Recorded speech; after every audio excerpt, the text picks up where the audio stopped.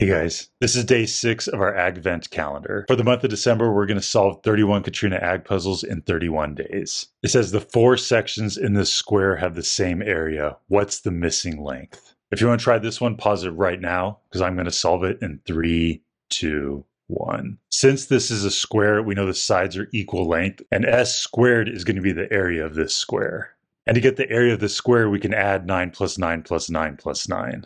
9 plus 9 plus 9 plus 9 is equal to 36. And then we can square root both sides and we get s is equal to 6. So let's change these s's into 6's. Next, let's focus on this green triangle right here. We can pull it out. The area of a triangle is equal to 1/2 base times height, where this right here is the height. And we have enough information to solve this height. The base of this triangle is equal to 6, so we can change the b into a 6. And then we were given that the area of this triangle is equal to 9. 1/2 of 6h is equal to 3h. And then after we divide both sides by 3, we get h is equal to 3. So we can change this h into a 3. And let's put this triangle back. Now on top, since this piece is equal to 3, and we know the whole thing is equal to 6, that'll leave 3 for this part. And next, let's look at this triangle right here. Let's draw this line perpendicular to the base, and let's call it h. Now just like before, the base is 6 and the area is 9. So after we do all this work, the height will be 3. And let's put it back up here. And then we have one more triangle with a full side. So let's label this 6 and let's pull out that triangle. Let's draw the height of this triangle and call it h. And it's going to be the exact same math again. Since the base is 6 and the area is 9, the height is going to be equal to 3. And let's put that triangle back. Next, I'm thinking let's focus on these two triangles. This angle of the triangle is a right angle because it's the corner of the square. And this is also a right angle because it was perpendicular to the base. Next, let's take this top right here and extend it forever. And let's take this bottom and extend it forever. These two lines are going to be parallel because they're the top and the bottom of a square.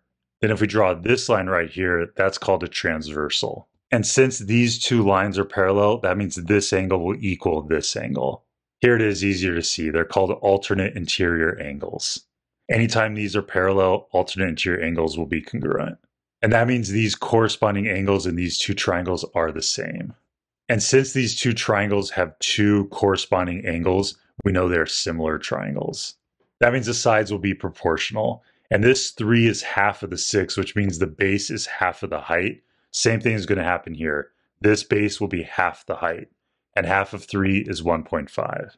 Let's put these back together and bring back everything else. Since this is 1.5 and the whole base is 6, this last portion will be 4.5. And let's change it up here as well. So this 6 is going to split into 1.5 and 4.5.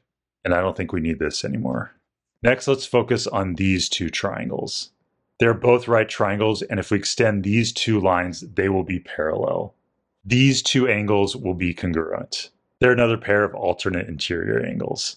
So once again, we have two similar triangles. And let's give them the same orientation. The sides of these triangles will be proportional. So let's call this A, and let's set up a proportion. This height of 3 over the base of 4.5 will equal this height of A over the base of 3. And to solve for A, we can cross multiply. 4.5 times A is 4.5A, and that'll be equal to 3 times 3, which is 9. After we divide both sides by 4.5, we get A is equal to 2. So let's update this A to be 2. And I don't think we need this stuff anymore. Let's smush the triangles back together and bring back everything else. We just discovered that this piece was 2, and the whole height is 6, so this piece will be 4. And now if we focus right here, we have a really nice looking right triangle. For those of you who know, it's a 3, 4, 5 right triangle, so this last side has to be a 5. But we can also do Pythagorean theorem, and this is what it would look like right here. It'll give us 25 equals question mark squared, and then we can square root both sides to give us 5 is equal to question mark. And that is the answer to our question.